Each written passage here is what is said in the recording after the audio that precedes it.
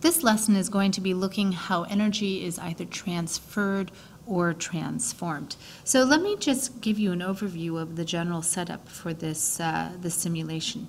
I have a water spigot with a water wheel, an electrical coil over here, and then water. So if I were to run this right now, I have the ability to turn on the water. The water moves that wheel, which then in turn is going to produce electricity, and you notice that that heats those coils that steam is producing. So let's take a look at what that looks like in energy. So going back over here in terms of energy, notice I have mechanical energy. This is the term I'd like to now use instead of kinetic energy. So when we're dealing with anything that is motion, we'll call it mechanical.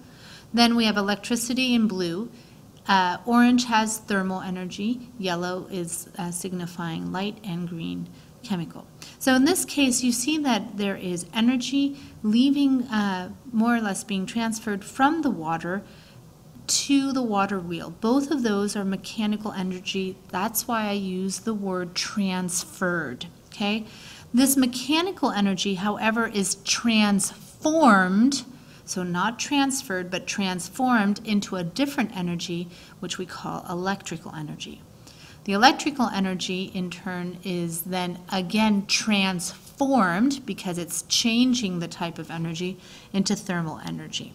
So we have here three types of energy that are being either, in this case, one that's being transferred. Both are mechanical energy. These two are being transformed. So in a different scenario, let's say we have the sun here, and now we'll use a photovoltaic cell. So the photovoltaic cell, you have light energy, that's why it's in yellow, being transformed into electrical energy, which in turn is then transformed into thermal energy. Again, a transform. Next, let's try a different type of energy. Here we have a kettle, and let's see if we can, you'll notice that the temperature is reducing over here. Still some energy leaving it.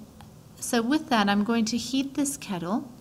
We have thermal energy being transformed into mechanical energy. It's transformed not only to mechanical energy, but to thermal energy as well. So those water molecules are actually moving. They're causing this wheel to move. The mechanical energy is not the thermal energy, which in turn produces a transformation into electrical energy and then into thermal energy. All right, the last one we'll be doing is the simulation of the bike. And you notice over here that there's a lot of energy in the body, which is in the form of chemical energy. This is green.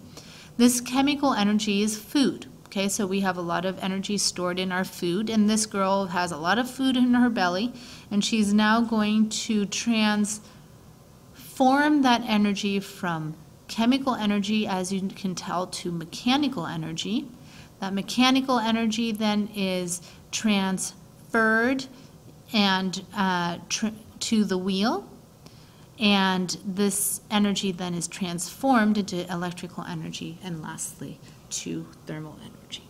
So here's just some examples of how energy can be transformed and transferred.